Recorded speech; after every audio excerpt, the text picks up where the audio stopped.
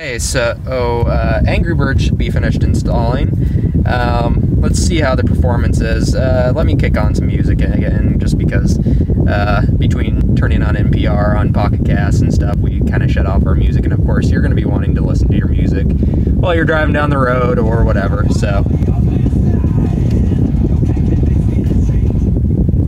Okay, so that's in the background. Turned it down so you can hear me.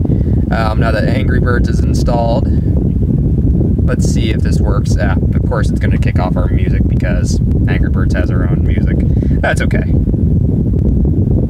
So it's loading. Let's see how this performs. So this is a 1 gigahertz device. I'm not sure the processor, but it should be pretty smooth.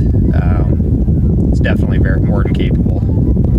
As you can see, it's flying through this, no problem. Of course, this is no game playing device, it's a car stereo, but no reason you shouldn't be able to do this sort of stuff. And this speaks to the overall performance of the device, to how this performs. So the screen performs great as I'm pulling back the slingshot. So, no delay on the graphics, all that good stuff. That's why. So, finish that level. Slingshot works great. Responds great. So you can see, it works overall. So there's Angry Birds. There's some apps.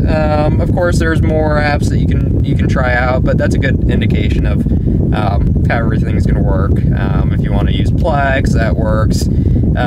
Overall, I mean, it's a great device. It does everything that any sane person would want to do in their car. There's more you can do with it, being that it's an Android, but of course in my daily use, just being able to easily get to my radio functions, get to my navigation, and use my navigation app that I prefer, not the junk that comes with most cars, which even my Ford Touch, which is probably one of the better ones out there, is crap comparatively to this. Just for the fact that you can use Google Maps, Waze, so on and so forth. Just being able to quickly turn on my radio that's very finger-friendly, which is very important when you're driving. There's no hassle there. You can quickly get to that, or your aux in, or what have you. You got buttons for your navigation here, so you can kick on whichever app you prefer there. I mean, just works great for that. And when you want to dive into the more advanced functions, you need to diagnose your car with torque, and have that respond quickly so you can fix your fault codes, be able to quickly kick on Pandora, be able to make a phone call, stream music over Bluetooth. You can just quickly pair your phone at the beginning. Whenever you get a phone call, it'll kick in, or any of the other settings that you set for it.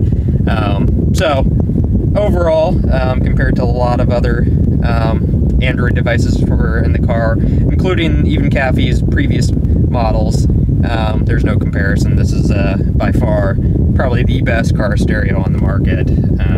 Performs the best. It is just the most usable. And just in general, it's a great sounding stereo too. So, and that's the most important part. Performance and how well it works every day, and sound. Now you can see these apps work great. Give it a try. Ca-Fi.com, I believe, is their website. Ca-Fi.com. I'm in no way affiliated with them. Just another Android enthusiast. This is shot with the Nexus 5, and will actually be uploaded to YouTube using a Chromebook. So, it's cool seeing this sort of stuff. Take a look. Hope you enjoyed.